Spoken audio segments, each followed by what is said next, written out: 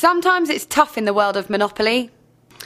Round 2, Wave 1 saw cautious play from many players, keen to earn points by staying in the game, including John Broomfield, the champion from the United Kingdom. My name is John Broomfield.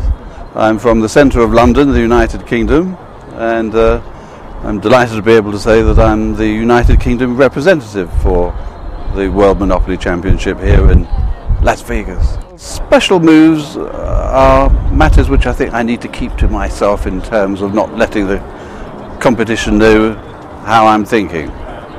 John, who had lost his first game, managed to take points in his second, but it was Takahiro Ishii from Japan who took pole position with some skillful play and negotiating.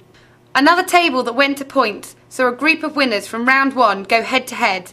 Danius Grisius from Lithuania, Jan Zoda from the Czech Republic, Antonio from Spain and Liam from Australia, all reluctant to take risks.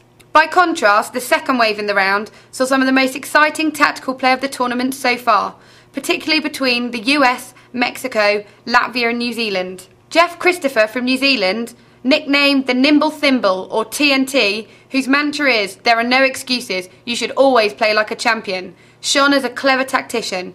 He very quickly bought the dark blue property set and continued to buy and trade until he owned most of the board and emerged victorious. Jeff cleverly mortgaged properties, forcing anyone rolling a Mr. Monopoly on the speed die to skip forward and land on his blue properties, paying a huge amount of rent.